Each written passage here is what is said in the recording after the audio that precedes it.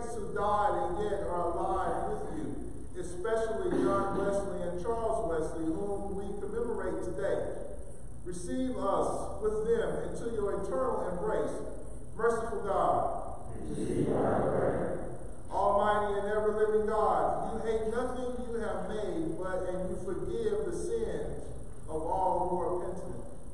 Create in us a new and honest heart, so that truly repenting of our sins we may obtain from you, the God of all mercy, full pardon and forgiveness.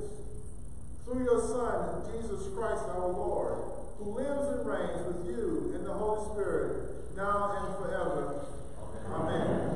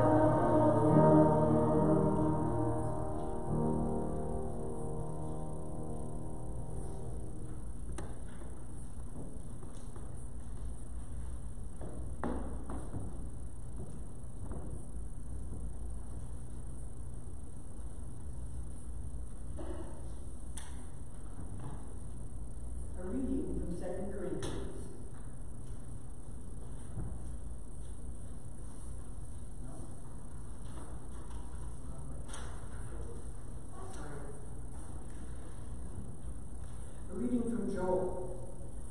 Lay the trumpet in Zion. Sound the alarm on my holy mountain. Let all the inhabitants of the land tremble. For the day of the Lord is coming. It is near, the day of darkness and gloom, a day of clouds and thick darkness. Like blackness spread on the mountains, a great and powerful army comes. Their like has never been from of old, nor will it be again after them in ages to come.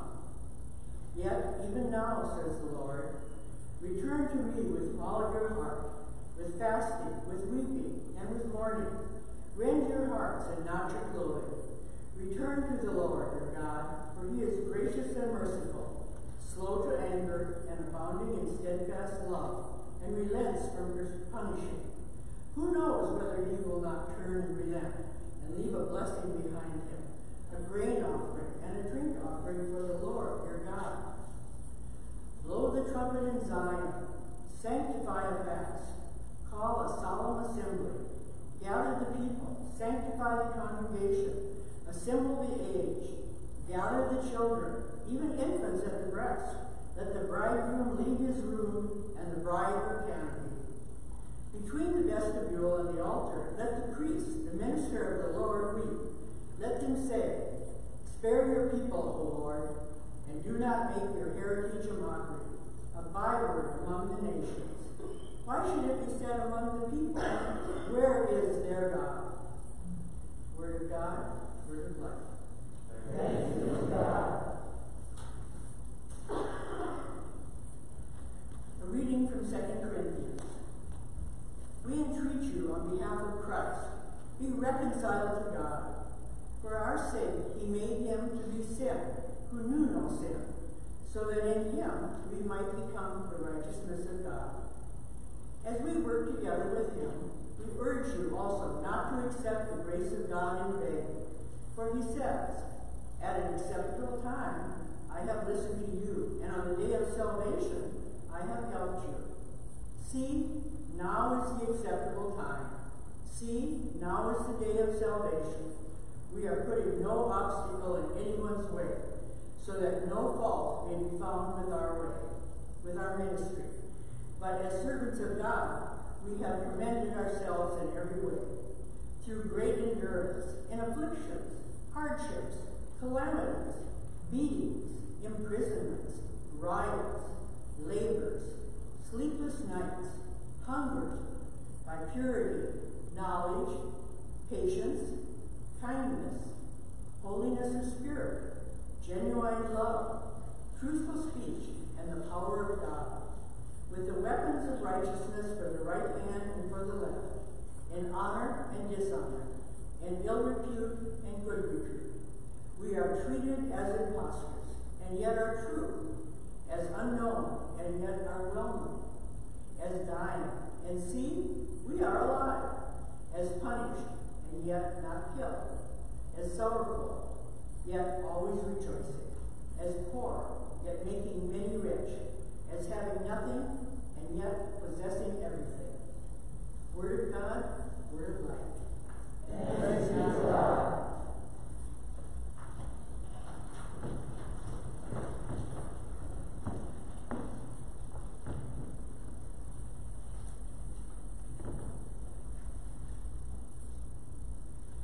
The good news of Jesus comes to us in the Holy Gospel according to St. Matthew.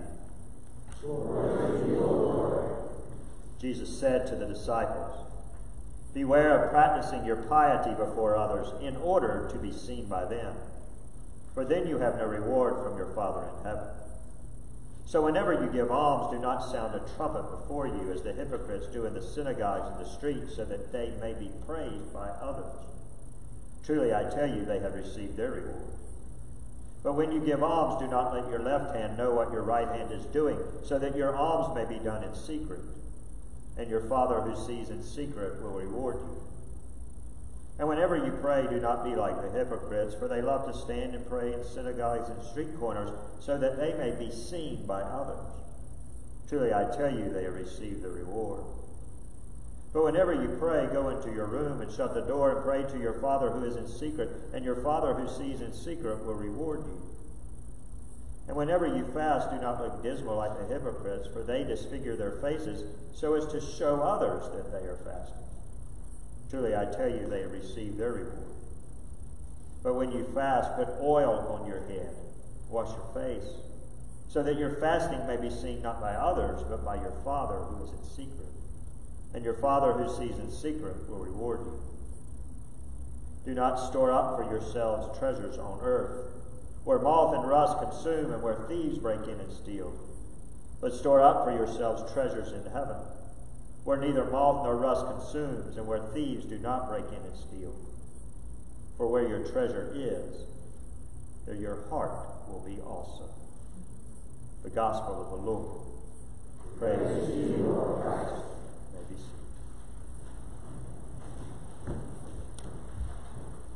As we come together on this holy evening, we hear words that have been shared by Christians on Ash Wednesdays for centuries, for generations. I've thought about these words from the prophet Joel, which have been spoken throughout the decades, throughout the generations.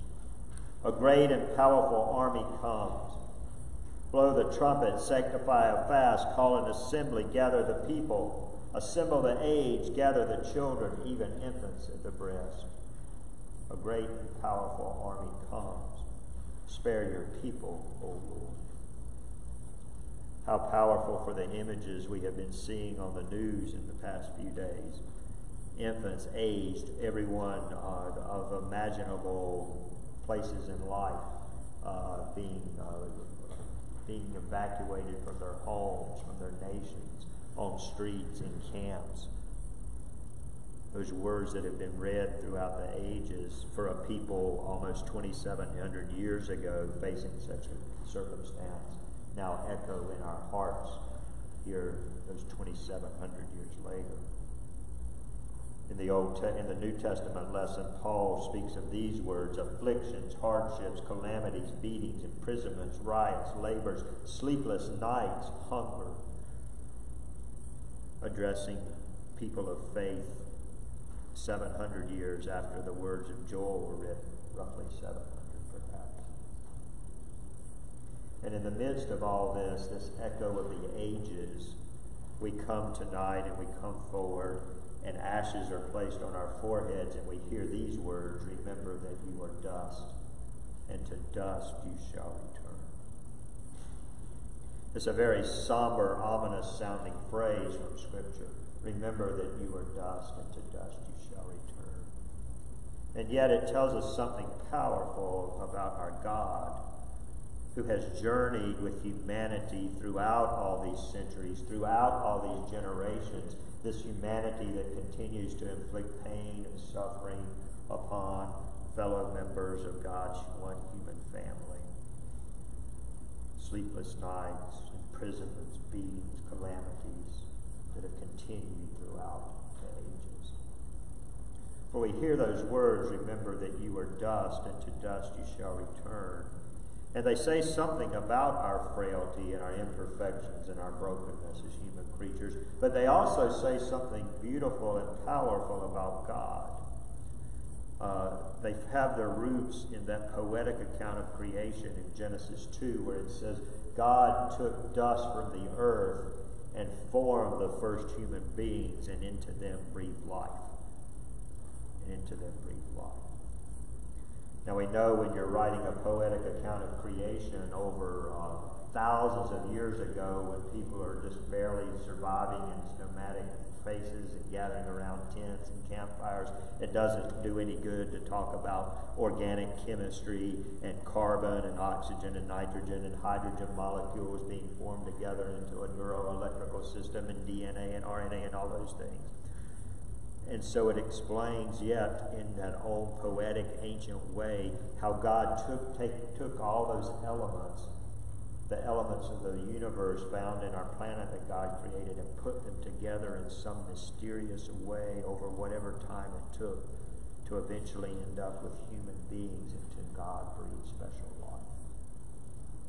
And we hear those words tonight, remember that you are dust, and to dust you shall return, as a reminder of what amazing things God can do.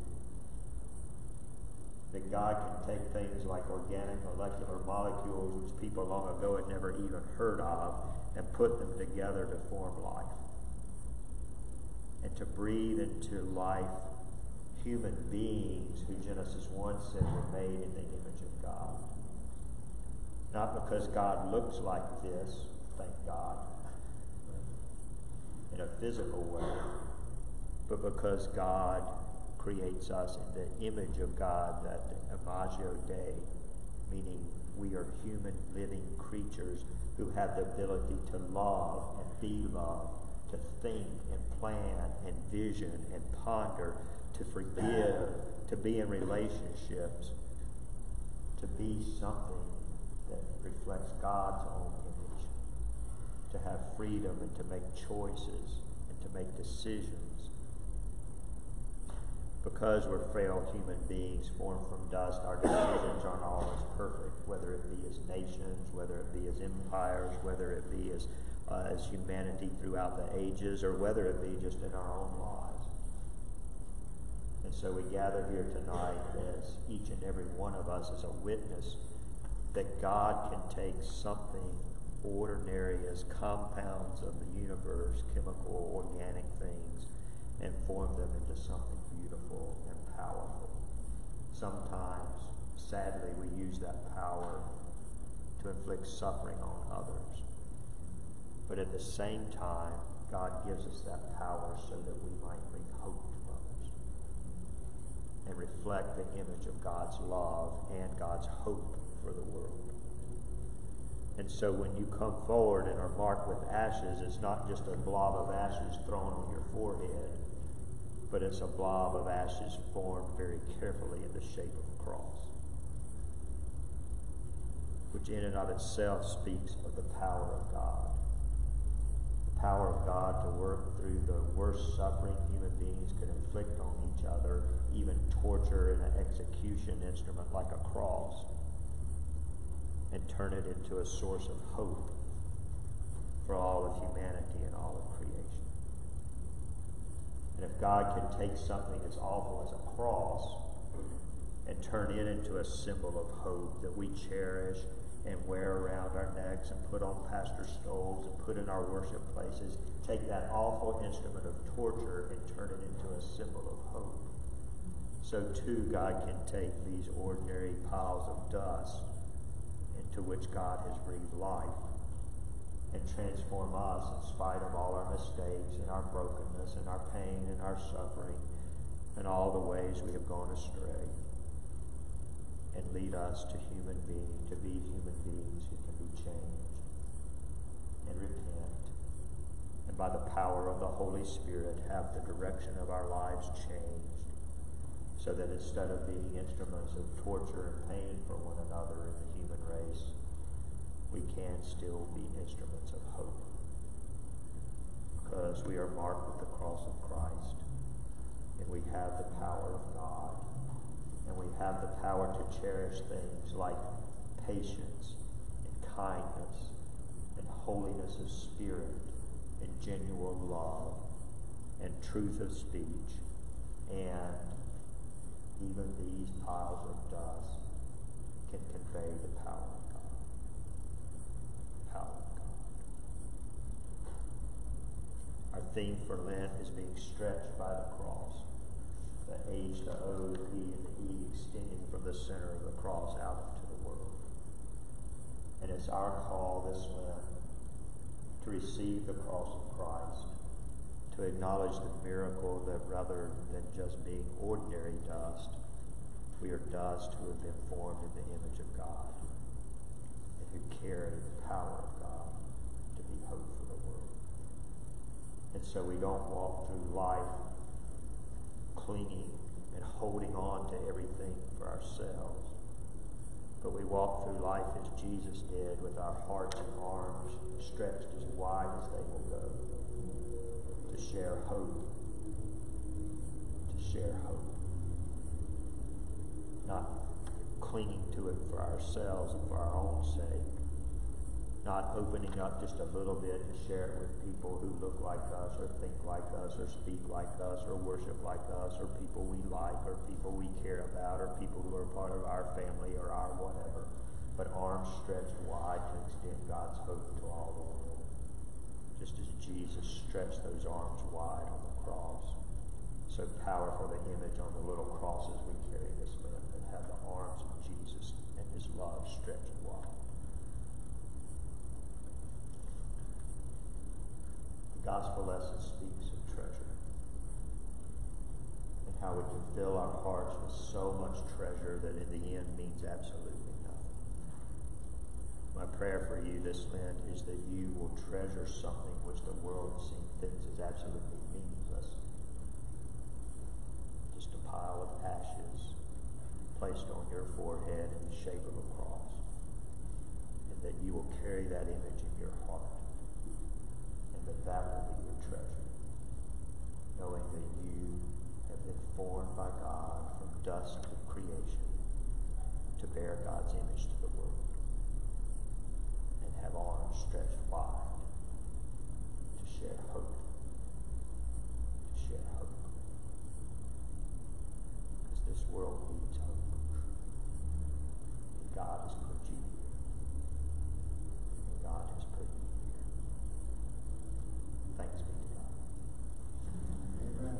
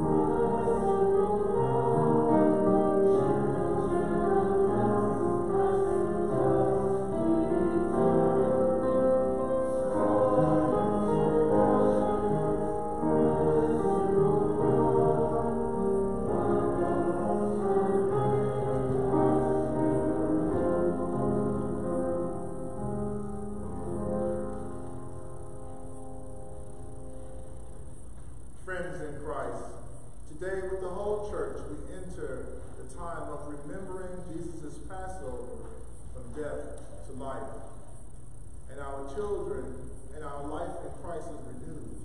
We begin this holy season by acknowledging our need for repentance and for God's mercy.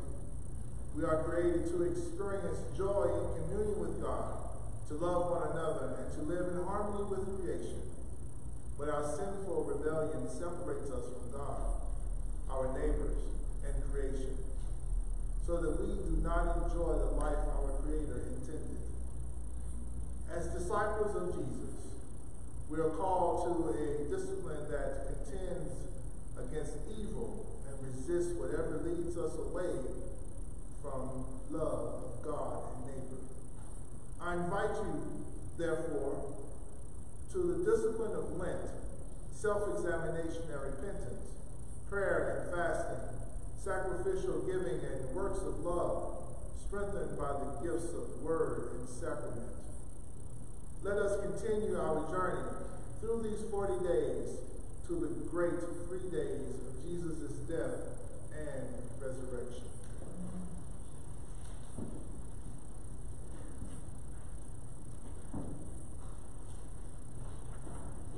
Let us stand.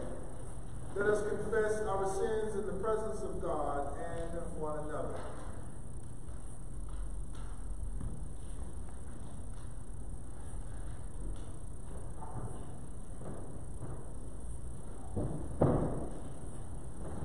Most holy and merciful Father, we confess to you and to one another and before the whole company of heaven that we have sinned by our own fault, by our own most grievous fault, in thought, word, and deed, by what we have done and by what we have left undone. We have not loved you with our whole heart and mind and strength. We have not loved our neighbors as ourselves. We have not forgiven others as we have been forgiven. Have mercy on us, O God. We have shut our ears to your call to serve as Christ served us. We have not been true to mind of Christ. We have grieved your Holy Spirit. Have mercy on us, O God. Our past unfaithfulness, the pride, envy, hypocrisy, and apathy that have infected our lives, we confess to you. Have mercy on us, O God. Our self-indulgent appetites and ways and our exploitation of other people, we confess to you. Have mercy on us, O God. Our negligence in prayer and worship and our failure to share the faith that is in us, we confess to you. Have mercy on us, O God. Our neglect of human need and suffering and our indifference to injustice and cruelty, we confess to you. Have mercy on us, O God. Our false judgments, our uncharitable thoughts towards our neighbors, and our prejudice and contempt towards those who differ from us, we confess to you. Have mercy on us, O God. Our waste and pollution of your creation and our lack of concern for those who come after us, we confess to you. Have mercy on us, O God. Restore us, O God, and let your anger depart from us. Hear our prayers, O God, for your mercy and grace.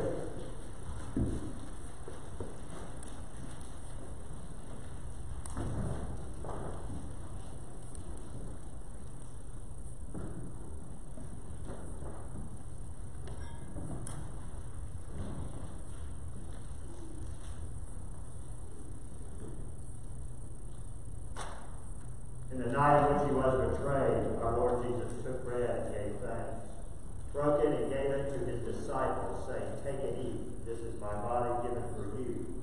Do this for the remembrance of me."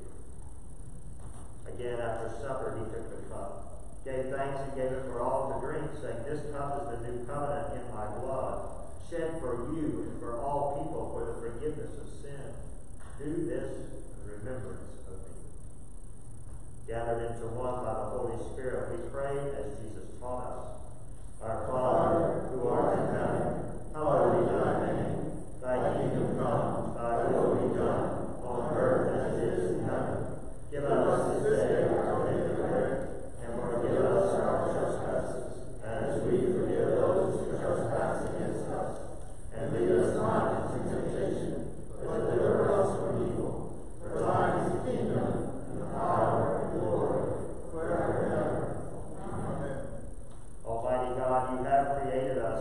dust of the earth. May these ashes be a sign of our mortality and penitence, reminding us that only by the cross of our Lord Jesus Christ are we given eternal life. Through the same Jesus Christ, our Savior and Lord. Amen. Christ has prepared the feast. Come to the table where all are welcome home. Thanks be to God.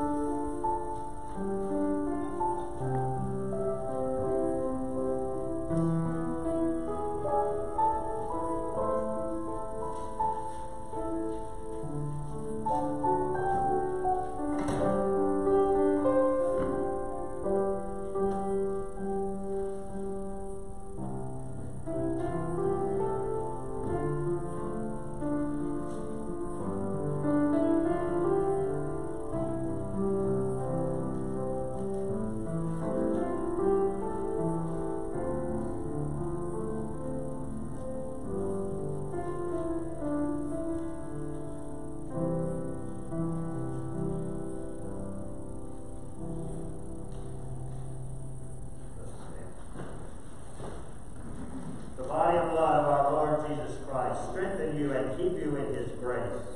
Amen. Accomplish in us, O God, the work of your salvation, that we may show forth your glory in the world. By the cross and passion of your Son, O Lord, bring us with all your saints to the joy of your resurrection.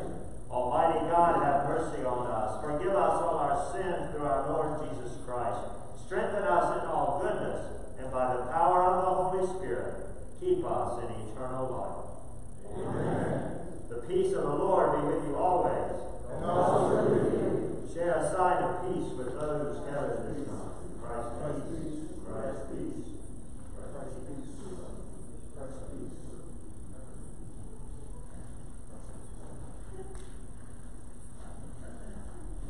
And now we receive the benediction. God who fills the creation with abundance, Christ who spreads his arms in forgiveness, Holy Spirit who draws ever near to us, bless you and bring you to life everlasting. Amen.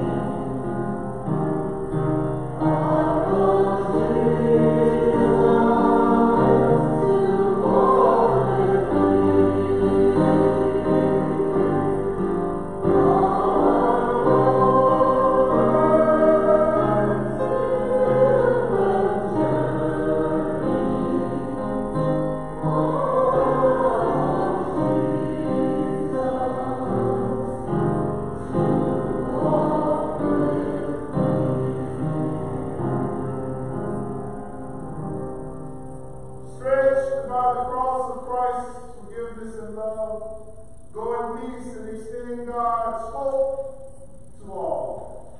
Thanks